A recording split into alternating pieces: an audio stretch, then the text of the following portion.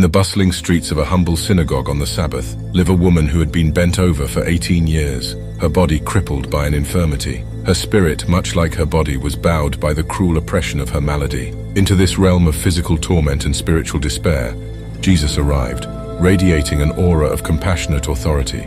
Amidst the customary reverence of the Sabbath, he noticed the woman. His gaze did not flinch from her twisted form, but met it with an unspoken promise of liberation. He called her forward, and with a voice resonating with divine power proclaimed, "Woman, you are set free from your infirmity."